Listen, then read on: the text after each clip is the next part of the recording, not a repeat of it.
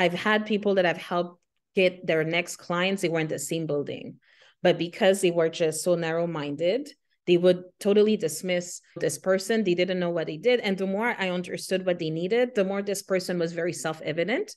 But it's all a matter of perspective. So it's not necessarily bringing new people, is having a greater awareness of what was always right in front of you.